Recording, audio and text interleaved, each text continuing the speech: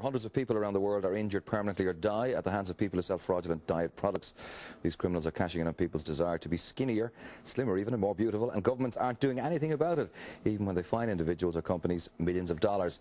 These companies are back on the streets, even using their own names just a few months or years later. Here to tell us a little more about it is Dr. Patrick J. Treacy, Medical Director of the Aylesbury Clinic in Ballsbridge in Dublin, and fresh from his recent media award. Congratulations on that. Well, thanks very much indeed, Aidan. Yeah, I mean, there are a heck of a lot of products. When we went to research this, one search engine gave up 576,000 items when you popped in the words diet pills.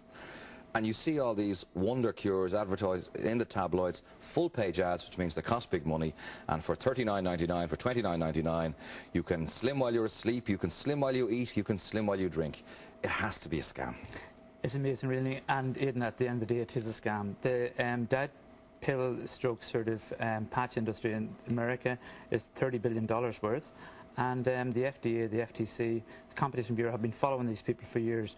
It all started off in Canada in 1996 when Patrice, runner by name and runner by nature, may I say, sort of started off with the svelte patch. When the authorities caught up with her, she moved to Florida with the slender patch, then moved to Buffalo, then back to Florida again, split into different companies. And since that, she's re-advertised everything and has had the cheek almost to use exactly the same advertisement with different names. 13 different products. How much has she made? We know millions. It's difficult to know. Now, what does she claim the patch does? What are people actually fooled into thinking that they put this patch on? How does it work? Whenever you see the word breakthrough, miracle, effortless, run. Absolutely. Okay, you lose They're by all that scams. way. Yeah. And some of the products in it actually can be quite dangerous. There's a patch doing the rounds in Ireland at the moment called La Patch. You can trace its history all the way back to Canada again. Some of the compounds that are in it, I mean, I'm going to Italy in a couple of hours and flying to the airport to go down along the sort of Adriatic coast, and the products almost sound like the towns there: Polina, Kampala, Gurana, Cambodia. And these products actually, if we look at the Gurana, Cambodia, what it actually is just HCA, hydroxycitric acid. And a recent study, well, 1998, in the Journal of American Medical Association, which is one of the big sort of journals in medicine, took 139 sort of subjects, gave them sort of HCA, and actually some people during the study put on weight, not lost it. Okay, you know? which is common enough, I suppose, in some of these cases. The patches and the pills, I mean, we read recently when some of the American footballers were back pre-season training, one of them had been taking an ephedrine supplement and died of heat exhaustion. Is this absolutely on the other side of it? Ephedrine is one of the commonest ones if you look at it on the internet at the moment, and it comes in many different forms.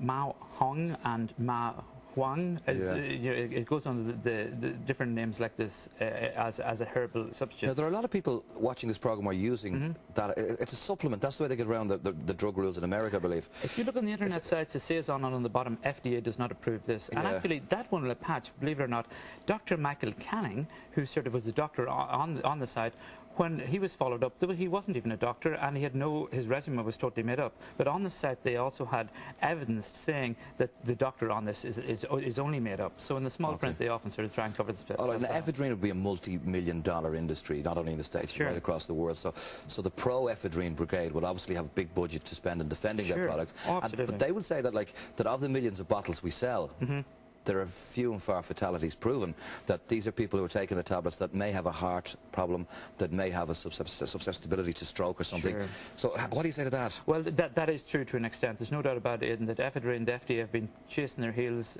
for a number of years now, and there has been suspicion of deaths rather than sort of documented evidence. If we even look, I just this morning sort of on my way here, to an extent sort of ran through a couple of things. Okay. Medically at the moment, those little 3 tablets at the front is what we sort of normally had. Okay. The one on the sort of left is Reducto, and widely sort of used in Ireland. It's the only prescribable thing we have at the moment, but a suspicion of deaths with it as well. It has been pulled in Italy, and a suspicion that it's going to be pulled in some other European countries. Okay. The FDA may pull it.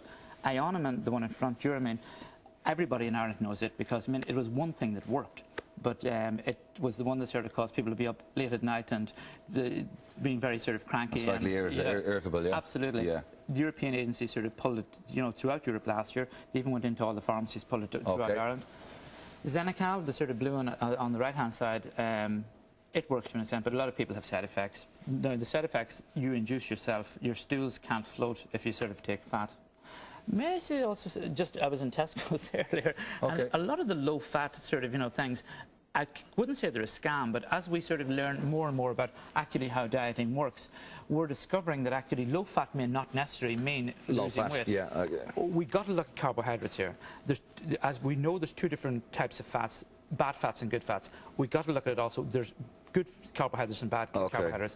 And may I say that if we take the refined foods, the white foods, that normally what it's doing is it's causing insulin to sort of come surging out into the bloodstream, scooping up all the sort of sugar that's around, and as a consequence, we get hungry and eat more. So what do you recommend then? Raw foods? Raw food is the big buzzword that's sweeping the States at the moment, at raw food restaurants, whereby all the food is made of natural ingredients within 30 minutes and brought to your table. It must be consumed within 30 minutes. Could I just give you a little analogy? Yes, please, yeah. Maybe. If we sort of take Northern Ireland during the Troubles to an extent, and whenever sort of the paramilitaries had a big hit against the RUC, the army came in, cleared the streets, and took all the guys, put them in prison, whatever, and suddenly graffiti went up everywhere because the ordinary paramilitaries who were controlling the streets weren't there.